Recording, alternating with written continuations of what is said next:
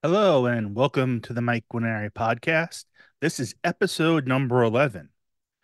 So, yesterday we spoke about the Order of Bards, Ovates, and Druids, otherwise known as OBOD, as a druidry organization that I'm a part of, a modern one that exists today, was formed in the 20th century. So, let's talk about another modern druidry organization. Today, I want to discuss an organization whose acronym is ADF, and it stands for nDraíocht. In Irish, that means our own druidry. I guess it could mean that. Um, I translate it personally to our own magic, but no, who knows? So, once again, I'm not going to be saying nDraíocht throughout this whole podcast, so I'm just going to be saying ADF, and you know what it means. So, ADF, in contrast to OBOD, is a bit more restrictive and is religious. ADF is solely for pagans, and their religious teachings, reflect that and show that. In reality, anyone can sign up for the academics only and just not get involved in the religious side of if preferred, kind of what I'm doing. I just don't won't go down the clergy path. I'll just stick to the academics. Um, yes, I am a member of ADF. I thought the curriculum was really interesting and well structured. Um, no time limit once again, and for $39, no, $29 a year. I'm sorry, 29. It's like what the heck? You might as well become a member. The ADF is also more of a reconstructionalist group. They're trying to make everything as exact to the ancient Druids as possible, as they can, based upon known information, as they interpret themselves from whatever source. Um, Kind of have to be careful with that, but everyone's mileage varies.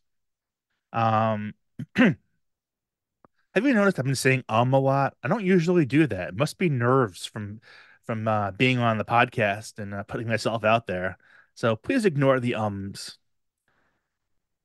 ADF does things in spirit of ancient druidry, like I said.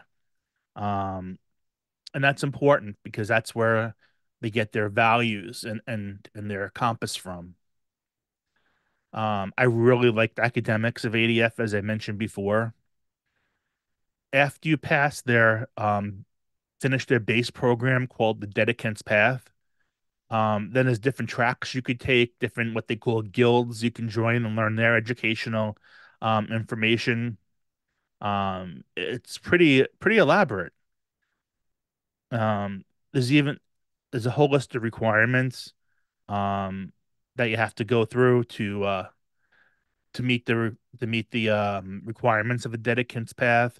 It's tons of essays and writings and book reviews, and I mean, it should take you a good solid year if you're really, working on it regularly. But it looks so encompassing, so whole that I haven't even started it yet. I'm looking forward to. There's just so much information out there to learn about and go through and vet and test. Not enough hours in the day. One of the members actually even wrote um, a book called The Wheel of the Year, which actually guides you through the whole Dedicant Path curriculum on a weekly basis. Okay, this week you should do this, this, and this is your homework, and so on for each week. That way, you kind of had have a guide map, a road map, because this to be presented with this. Okay, this is your list of things you have to know, and you have to manifest them, and writing this, book review that, and whatever else. You just have this laundry list, and it's like, whoa, you don't know where to start. Um, how long it's going to take or anything else. But, with this book, Will of the Year, you have a nice guide to follow step by step, which is a really nice thing. And as I mentioned, once you complete the dedicant path, which once everything's turned in and reviewed, you'll be either approved or not approved. If you're not approved, they'll tell you what's lacking and you can go back and fix it however many times as you need to until your dedicant path is approved. But once that's done, there's different pathways you can go down. One of them is called the Initiate Program, which is pretty much like a more heavily academic, non-religious track. There's a generalist path, which I guess just a more relaxing path, not as academically demanding.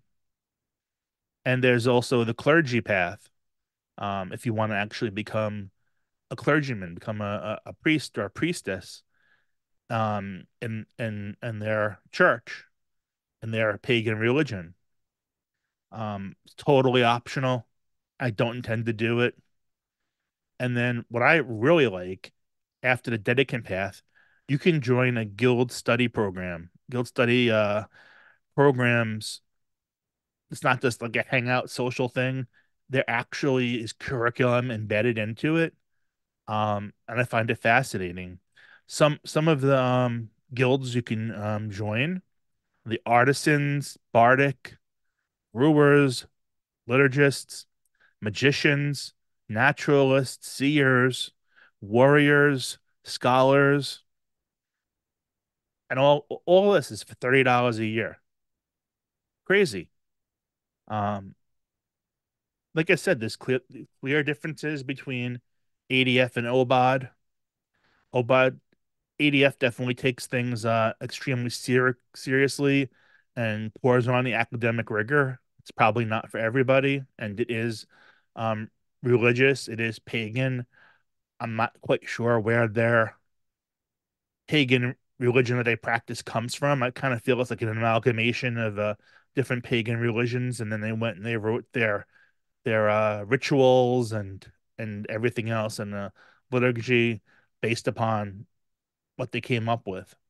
But check it out. It's another mystery school, um, where they try to pull back some of those ancient practices and ways of life, and you know, at least at the very least, put what they feel is a spirit of the ancient druids, the ancient pagans, into practice.